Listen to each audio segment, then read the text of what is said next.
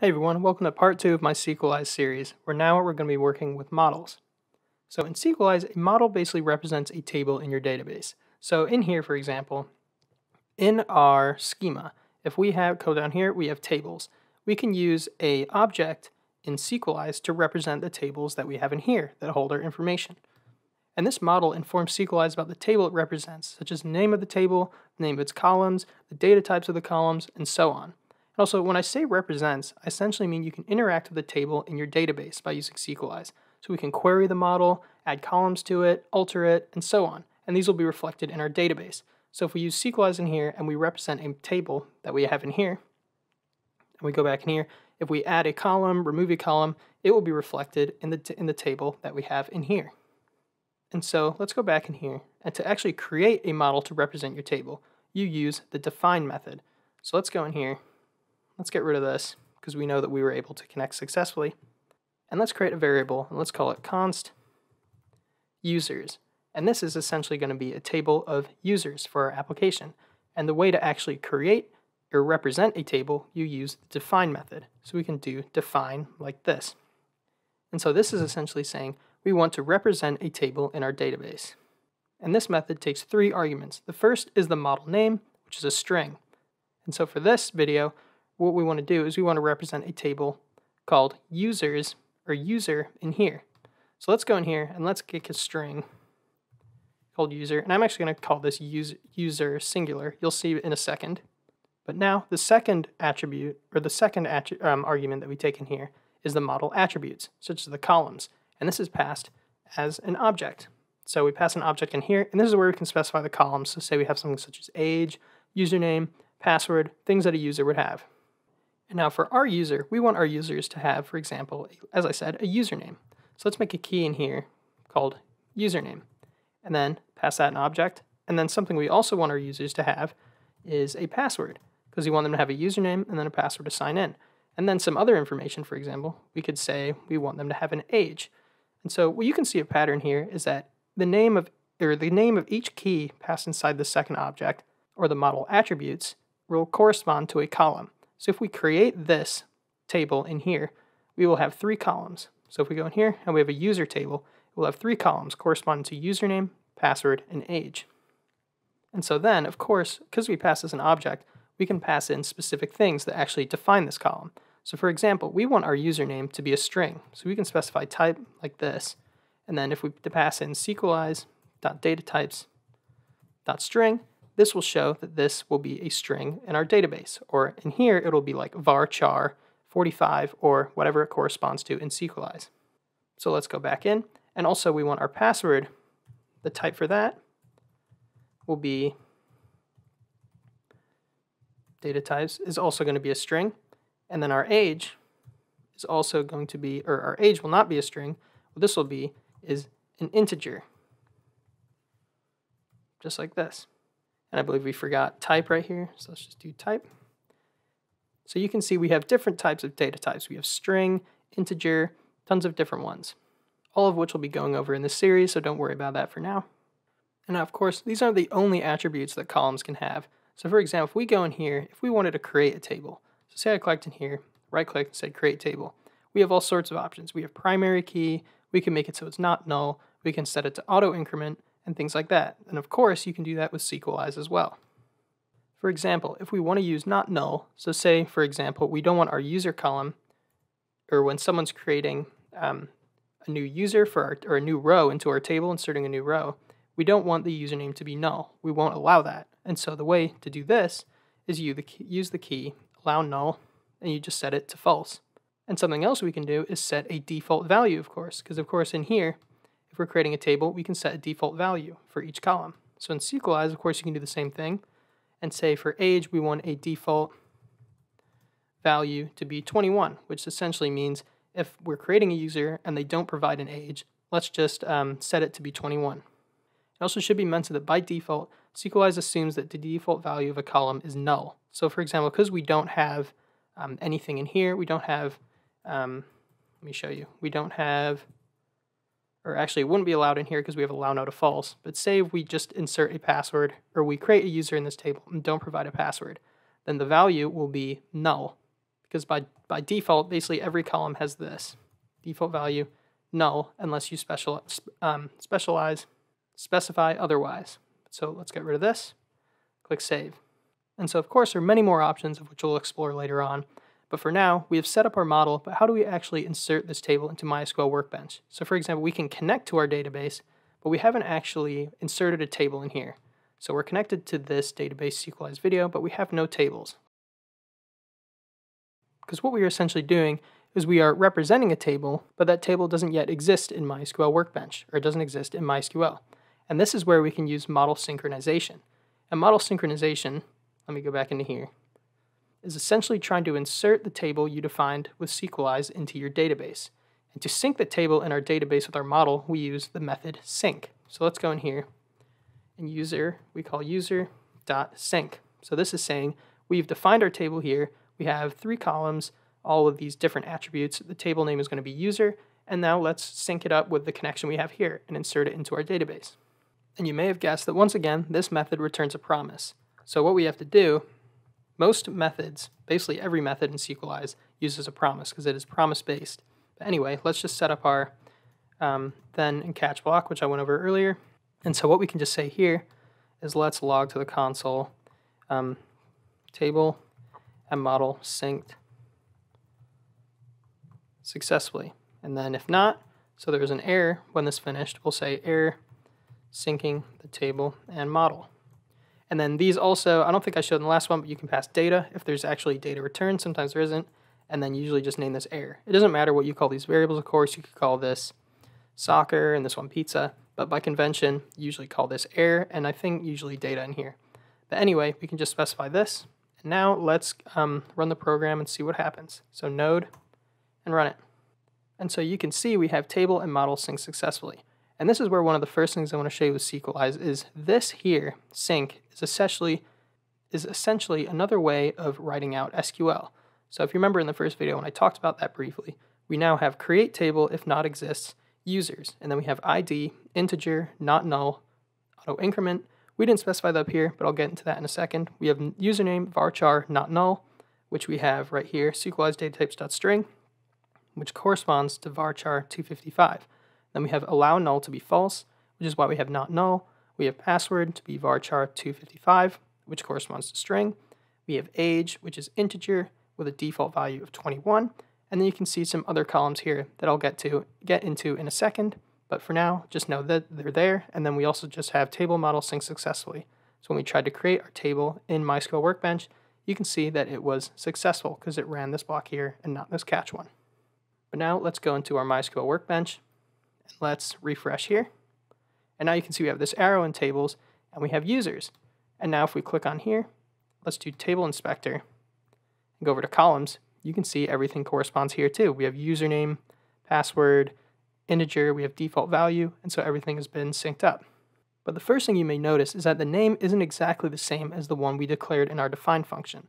For example, this here is plural, users, but if we go back into here, we just specified it to be user. And this is because Sequelize automatically pluralizes the model name and uses that as the table name. And this pluralization is of course done under the hood by a library called inflection. And this is also a good time to introduce the third argument into our define function. So if you remember, I said this takes 3 arguments here. The attributes for our columns, the name of the model, and then the third one essentially lets us customize our table even further. So for now, I'm going to go back in here, and I'm just going to drop this table because we're going to sync it again. And then just say drop now. Of course, we can do that with Sequelize, which I'll be showing you later, but for now, just drop it. And then let's go back into here. And so, of course, I don't know if I forgot to mention it, but our third argument is also going to be another object. So we have this one, the second one was an object, this one is an object as well. And so it just allows us to customize our table even further. And say, for example, we want to force the table name in our database to equal our model name. So we don't want that pluralization to happen. This can be done in this third object or third argument with a key called freeze table name, and we specify that to true. And if we set this to true, then Sequelize will infer that the table name we provided is going to be equal to the model name. Or essentially, this will be the name that will show up in MySQL Workbench. And so now, let's run the program and check the name. So we do this. You can see once again, now it's create table if not exists user. Let's go in here, refresh, and now we have user instead of users. And then as I briefly touched on, or this was from our old one, that's users, let's just open it. It's going to be the same thing, but table inspector and columns. So you can see by default, Sequelize automatically adds the fields created at, which is here, updated at, to every model using the data type datatypes.date. So in here, when we had sequelize.datatypes.integer, it is essentially creating some other columns called sequelize.datatypes.date. And Sequelize also manages these automatically as well. So whenever you use Sequelize to update or create something, it will set those fields. So if you insert something, it'd be created at. If you update something, it would insert a time for when it was updated at. And of course, once again, this functionality can be disabled by using that third argument. So let's go in here, and another key that we pass can be called timestamps. We just set that to false. And if we set that to false, then these in here will not show up when we create or sync our model with the table in here. But so let's go back in here. Or actually, we should stay in here because there is also one more column that Sequelize puts in by default that we didn't define. And that is a primary key. So you can see we have ID, int, and you can also see some extra information such as auto increment. And we did not specify a primary key in our table. So if we go back in here, you can see we just have username, password, and age. And just as a quick note, a primary key is a column basically used to uniquely identify each record in a row or in a row in a table. So you can't have a duplicate primary key. And so once again, if we don't want to have this column, we need to specify our own primary key. Because if we don't, there's no argument in here to do that, at least that I know of. But what we would have to do is specify our own primary key for this ID to not be placed in here. So let's go back in here and let's create a primary ID. And what we're going to do is we're going to make a column called user ID. So of course, because we want to make a column, we just make it another object inside our second argument to this define function. Let's put a comma in here, get rid of this, move in here. And of course, what we want to do is the type of our primary key will be sequelize.datatypes.integer. And then if we want to have it as the primary key, we just use the key in the object primary key and set that to true. And then also something that's nice for the primary key to do is auto increment itself or increment itself automatically. And this can be done with the key auto increment. So we set auto increment and we just set that to true. And so this essentially means that each time a user is inserted, they will be assigned a user ID and it will start at 1. So the first user will be assigned a user ID of 1 for the first row. And then each time another user is inserted, it will go up by 1. So the second user will be user ID will be 2 and so on. But so now let's sync and see what happens. So let's go in here, let's run our program with Node. You can see it says table model synced successfully. So let's go in, just close out of this, don't need these either. And let's click refresh, click on here, let's do table inspector, columns. You can see actually that we still have created at, updated at, an ID, and not actually the way we updated it. So if we go in here, these weren't actually applied. And this is because the sync method only creates a table if it doesn't exist. It does nothing if the table already exists. And you can see that down here in the SQL it ran. Create table if not exists, user. And of course, that table already existed, so it's not going to create it. And so this brings up the question, how do we change an existing table in our database? Well, lucky for us, the sync method takes options in the form of an object. And one of these options is, so if we go in here actually, and one of these options is the key force, which we can set to true. And where if we pass true, it'll drop the table if it already exists and replace it with a new one. So in our case, the user table is already there. So this method will drop this table and then replace it with a table name without the default columns. So let's go in here, let's run this again. Now you can see drop table if exists user, and then it runs create table if not exists user and fills out our user ID up here, which is an integer, our username to be a string, which is varchar255, not null, all the same here. And then also primary key is set to user ID, and we don't see created at or updated at. So let's go in here, let's refresh this, close out of this, if I can, and then right click on here, table inspector, columns, and you can see now those are gone. However, there is more than one option, and another option is the alter key. So let's go back in here. And instead of using force to be true, we can use the key alter. And if this is passed true, then the current state of the table in the database is modified to match our model. It isn't actually dropped. So if I run this, let's see what the SQL query looks like. You can see it just says alter table. You can't see anything about dropping. So there's a lot more to this one, but it doesn't actually drop the table and recreate it. But so to show this in action, let's create another column. And so if you remember how to do that, it's up here into our second object here. And then the name of the column, we want it to be Whitcode Rocks, because we know it does. And then we'll set the type, and the type will be data types, and it will be, this one will be Boolean, because it's going to be yes or no. Yes, it does rock, or no, it doesn't. And let's set a default value for this as well, because we know default value should be true, because if a user doesn't specify if it rocks or not, they just obviously know it does. And now let's save this. Let's go in. Let's run it. Table and model sync successfully, and you can see alter table here, user, add Whitcode, tiny int1, which represents Boolean, which is represented by Boolean with Sequelize. And let's see where it did, and set default to true. And so now let's go back in here. Let's probably sick of doing this, but let's table inspector, columns, and now we have Whitcode rocks, tiny int, and default value. So we've altered our table. And now let's go back in. And another useful thing to do is say you have more than one table, as most production software does, then you can sync all these at once instead of doing it for each. So instead, say we have a user table here.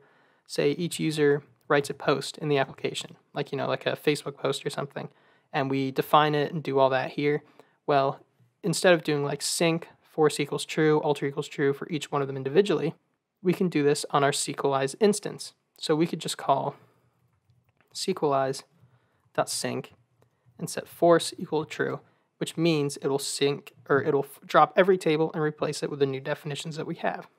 And of course, this takes the same options such as alter, so not just false. So we could also do alter to be true, like this. It'll alter every single table that we have defined.